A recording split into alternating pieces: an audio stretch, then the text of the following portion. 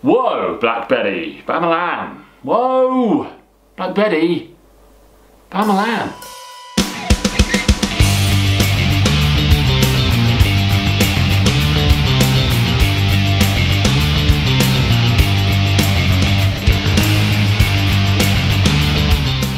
Welcome to Pint Size. Today we've got the legendary Beavertown Brewery's Black Betty Black IPA from the Beavertown Brewery in London. We've had Beavertown's Holy Cowbell India Stout on the show before and I thought it was unbeatable. So let's see if Black Betty can make me sing. Firstly, let's remind ourselves of this brilliant brewery, courtesy of Ollie from the past.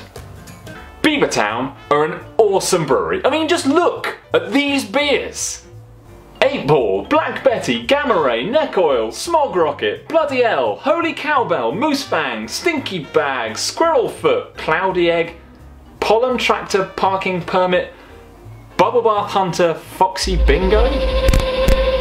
What? The brewery is based in Tottenham Hale in London and gets its name from the old Cockney word for the historic de Beauvoir area. An area famed across Victorian London for its rich characters and infinite revelry. Cue the Kings of Leon. No? Can't afford that? Oh well. Even since that video, they've gone from strength to strength, expanding their operation in London and producing stunning collaborations with breweries all across the world. This is one of their core range and was inspired by the classic sweet blackjacks and fruit salads. After all, a black India Pale Ale, I mean, it would have to have some weird inspiration behind it. Their winning IPA formula has been laced with aniseed, tropical Pacific hops and roasty flavours from German carafe malts. It's 7.5% with 5 malts and 3 hops chucked in. Enough bam-a-lamming, let's give this one a try. So here we are, Beavertown Brewery's Black Betty Black IPA. Oh, that's black. Oh yeah. Oh. So there we go, lovely rich dark colour, a little bit of a head on there, very thick, sort of milky looking head. Not much carbonation going on. As you saw, it was from a can, stunning branding on the Beavertown Brewery cans. Love them. This one just looks awesome. Yeah, there's that IPA instant heavy hop smell, tropical fruit, grapefruit. But under all of that, there's a bit of sort of biscuity roasted malt flavour smell. Flavour smell? Flavour flav. Oh.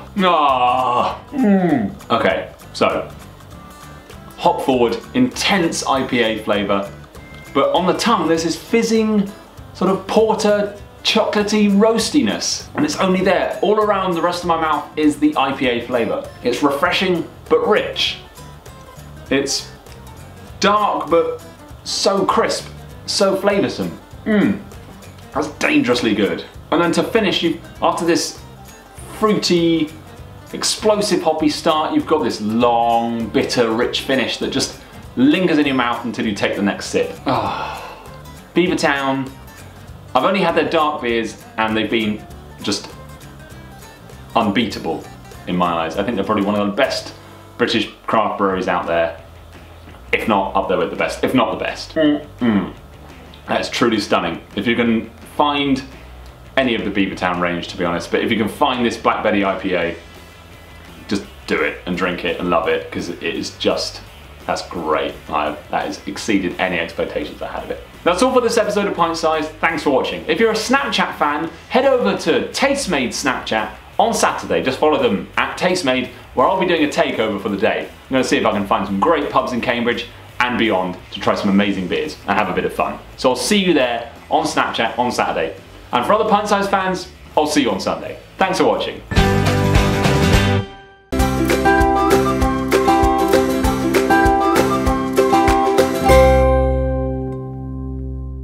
I don't even know who originally sung the song.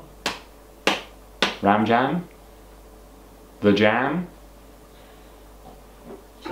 If the Jam did it, it'd be like, whoa, Black Betty, Bam-a-lam. Whoa. Oh, that's like Michael Jagger.